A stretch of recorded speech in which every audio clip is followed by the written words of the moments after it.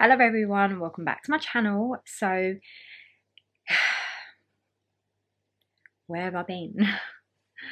I've literally been gone and I didn't even mean to. So I just wanted to do this quick video because I feel like I needed to explain more about why I've actually been missing and what's been happening, because I know that a lot of you have been following my PKD journey, which is polycystic kidney disease, which I have been diagnosed with. Obviously I haven't really updated loads on it because I'm one of them that on this channel I try to make it a positive channel. I want it to be motivational. I don't really want to get, make you all down and all that in the dumps.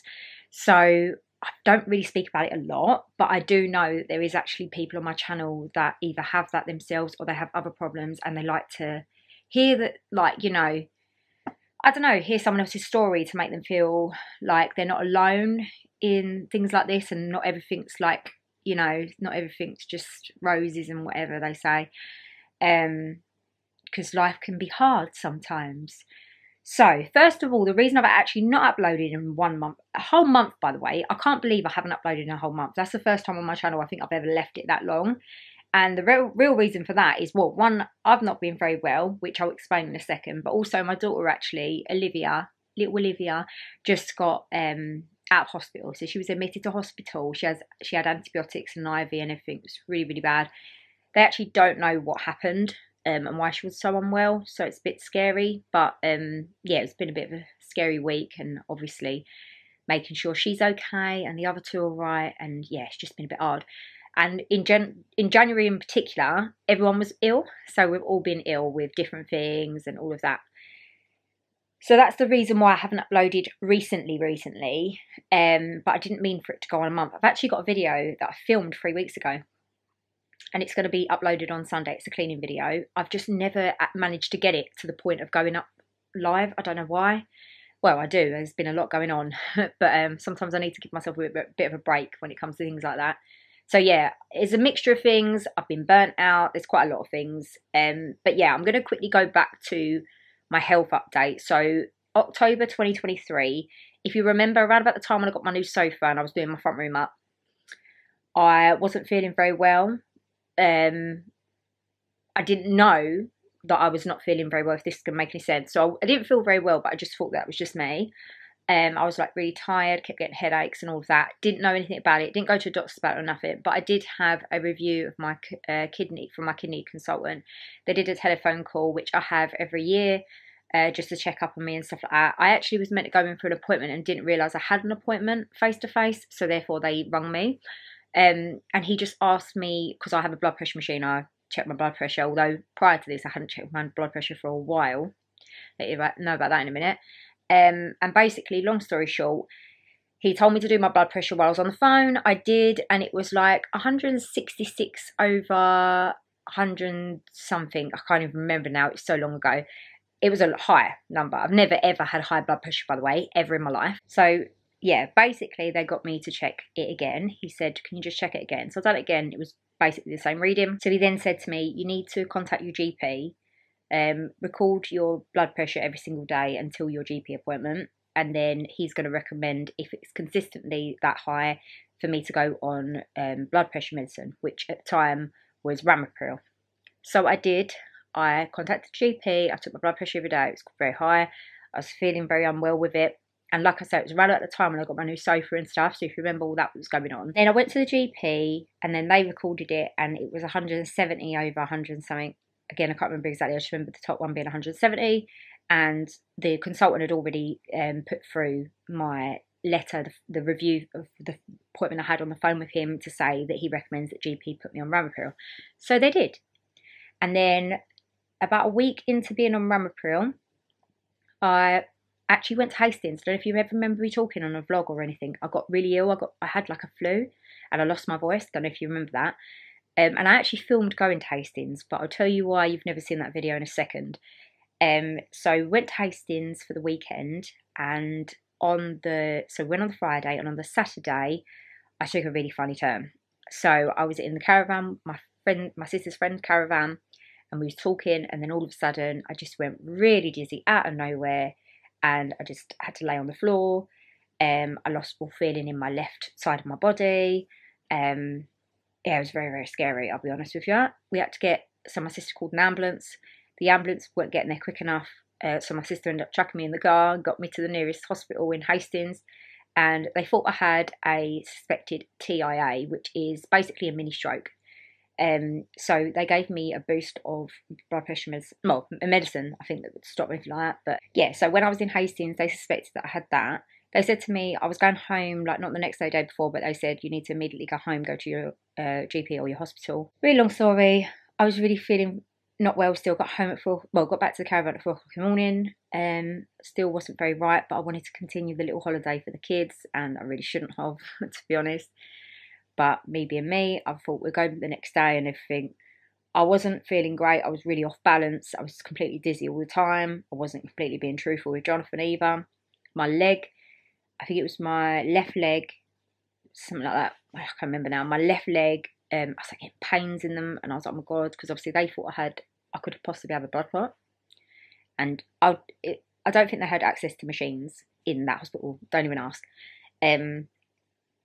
So although I believe they gave me a CT, my memory, by the way, is shocking at the minute, but I believe they gave me a CT there, but I don't think they had access to the bigger machines.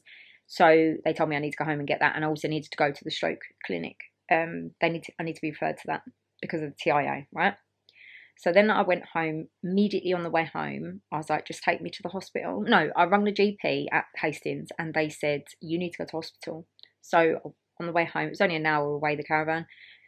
Jonathan just dropped me straight to hospital. He took me to the hospital, dropped the kids off, and then took me to the hospital. And then when I went in there, I had an even worse turn. I went basically, long story short, I kept going whoosh like that. That's the only way I could explain it. And then I would feel like I'm going, whoa, it was really bad. And I was sitting there, and I remember speaking to him, and out of nowhere, my speech went, and I literally crapped myself because I thought, oh my god, that's me, I'm going into a stroke. So they got me into the triage, and then from the triage, they were like ringing the stroke ward and stuff because they quickly realised my blood pressure was really high, and my speech was slurred, and I was all over the place. And I was actually saying to them, please somebody help me, because I was so scared. So then they put me in a wheelchair, put me straight to the ward to be seen. And then I got admitted for 4 days on the stroke ward. But actually, turns out, so I really wasn't very well at all, but it turns out we're not sure what it actually, so they have put it down to, actually, because I had a flu, that I could have vestibular neuritis. That's what they put it down to. And it's a funny one because they put it down as a TIA, but they also put it down as that. So it could have been one or the other, to be honest, because it's exact same symptoms. So vestibular neuritis is a neurological problem, and it's to do with the inner ear. It's a nerve, basically, that makes you go really dizzy. And I was really dizzy the whole time, like nothing changed, really all over, felt drunk, felt terrible. And I actually filmed a bit of this in hospital because I'd filmed the caravan holiday. But I never put it up because I didn't want to, like I say, it was coming up to Christmas. I didn't want to make anyone feel, I didn't want to put that sort of content on my channel. I don't know, at the time. I wasn't probably ready, I don't know.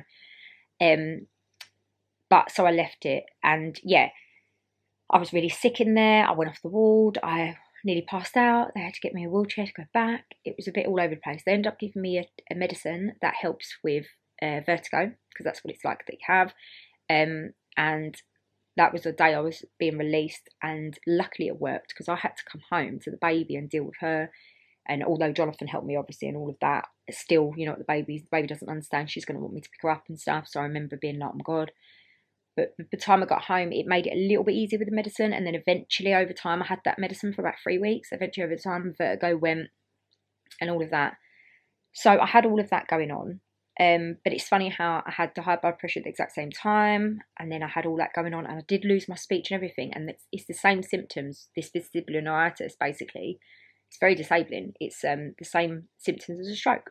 So the only reason why they ruled the stroke out was obviously because I had no blood clot. They had me on like these blood clot things, you know, these machines and that, to make sure I weren't, and I went on aspirin, just in case. But they never found a blood clot when they done an MRR. What am I saying? What is even the word of that? Why is my brain like this today? MMR? MRR? Do you know what it is?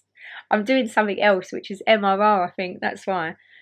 Don't even ask. It's another thing I'm doing on Instagram that basically master resale. Don't even ask. So I think I'm getting confused because I'm saying that. But MMR, I think it is, isn't it? It is. Let me know in the comments if I'm just being completely thick here.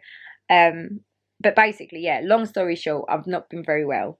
I took a while to recover from that in general. But guess what? The day I come out of hospital, I think the very next day, or 2 days later maybe, you see exactly the video that you see is, you know, when I was decorating the dome, I come out of hospital, I'd been out of hospital 2 days. 2 days. And I was already decorating the dome because I just had so much to do. It's come to Christmas. I didn't want to let anyone down. And I just wanted to get on with Christmas and stuff. But I think I overdid it. I'll be honest with you. But none of you obviously knew how much I was doing after hospital.